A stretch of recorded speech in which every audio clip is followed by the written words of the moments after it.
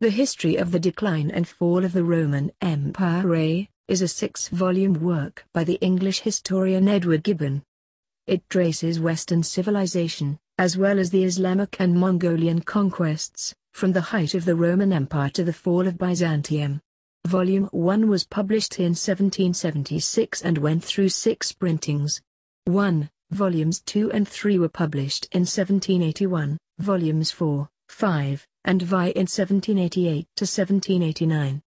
The original volumes were published in quarto sections, a common publishing practice of the time.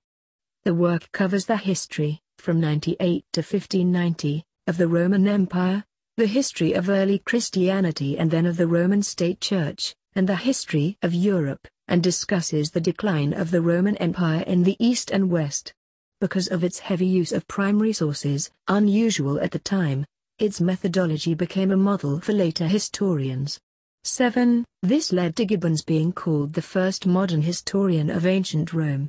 8. His work remains a great literary achievement and a very readable introduction to the period, but considerable progress has since been made in history and archaeology, and his interpretations no longer represent current academic knowledge or thought. In the World of Late Antiquity, 1971, Peter Brown offers an alternative interpretation of the period between the 2nd and 8th centuries and Framing the Early Middle Ages, 2005, by Christopher Wickham presents hitherto unavailable evidence from both documentary and archaeological sources. Thesis. Gibbon offers an explanation for the fall of the Roman Empire, a task made difficult by a lack of comprehensive written sources, though he was not the only historian to attempt it. According to Gibbon, the Roman Empire succumbed to barbarian invasions in large part due to the gradual loss of civic virtue among its citizens. He began an ongoing controversy about the role of Christianity, but he gave great weight to other causes of internal decline and to attacks from outside the empire.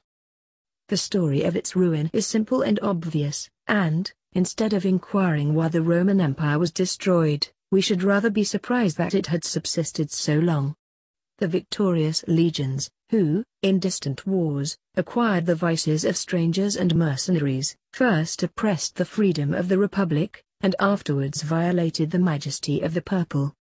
The emperors, anxious for their personal safety and the public peace, were reduced to the base expedient of corrupting the discipline which rendered them alike formidable to their sovereign and to the enemy.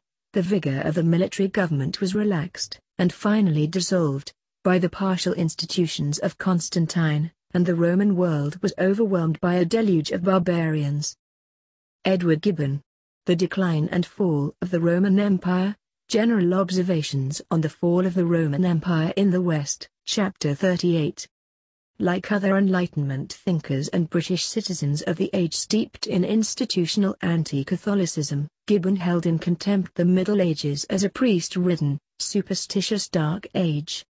It was not until his own era, the Age of Reason, with its emphasis on rational thought, it was believed that human history could resume its progress. Gibbon's reflections. Gibbon's initial plan was to write a history of the decline and fall of the city of Rome, and only later expanded his scope to the whole Roman Empire. Although he published other books, Gibbon devoted much of his life to this one work, 1772 to 89. His autobiography Memoirs of My Life and Writings is devoted largely to his reflections on how the book virtually became his life. He compared the publication of each succeeding volume to a newborn child of each succeeding